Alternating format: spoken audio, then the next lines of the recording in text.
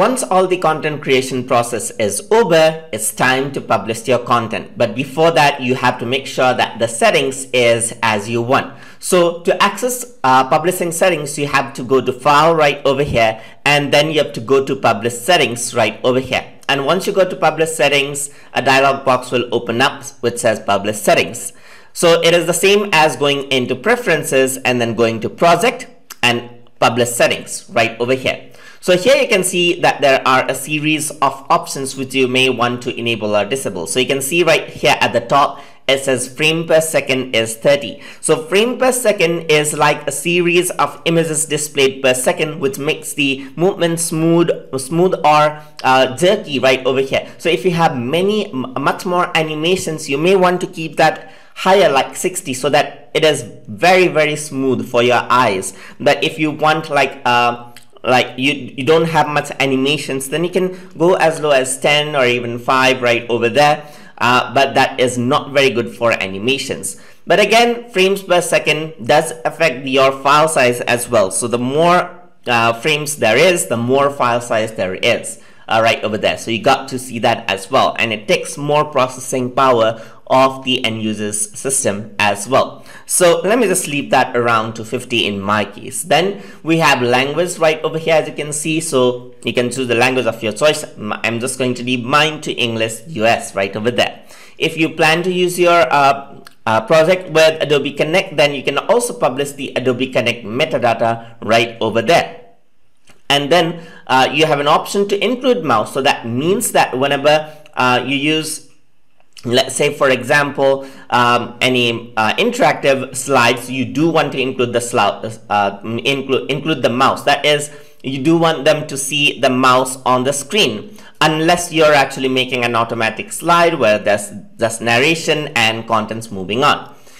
You do want to enable accessibility feature as well, so that there's various ways to interact with the content and it's easier for different type of people to use the content as well. You can also restrict the keyboard tapping to slide items only as well, or just leave it as it is. So you can restrict keyboard tapping itself as well. So there's something you can do.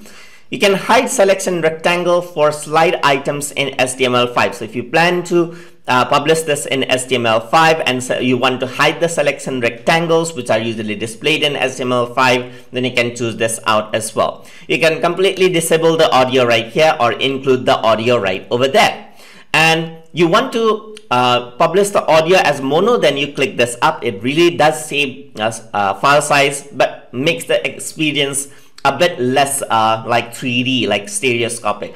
So if you were to turn this off, then the audio is exported as a stereo audio, so there's more richer audio experience for the end user. So I usually like to keep this off because it gives the end user a bit more of a dynamic feel to the lesson they're learning. Then they have play tap audio for recorded typing. So if there's typing going on, then typing sounds is played out. If you don't want that, then you simply disable this out right over here.